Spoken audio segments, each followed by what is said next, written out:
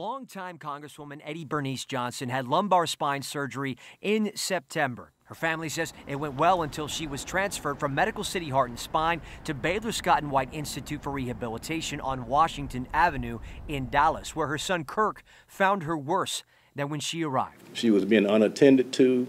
She was screaming out in pain and for help. Johnson's son saying his mother was at the facility to advance her recovery, but days after surgery was left lying in her bed, calling for help in her own feces and urine. She went and found some of the nurses and came back and told me that they were in training. A case manager even leaving a voicemail for the family, admitting fault. All I know is that her tech that was assigned was with another patient, because when I found her and she came to help the other tech, she was like, "I'm sorry, I was with another patient." But the damage had already happened, according to a letter sent to Baylor Scott & White, signaling an intent to sue for medical negligence on Thursday. It says Johnson was left unattended long enough for the incision on her back to become infected.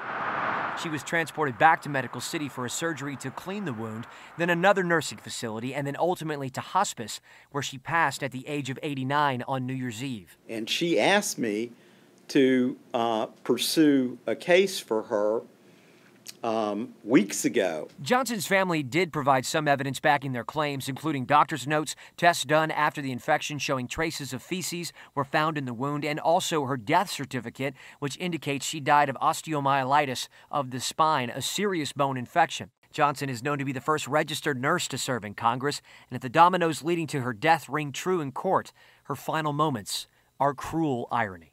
Baylor Scott & White Health not commenting directly on the allegations due to patient privacy. They did say, however, that Congresswoman Johnson was a longtime friend who championed the communities that they serve, and that they are committed to working directly with her attorney and family members. Chris, Cynthia.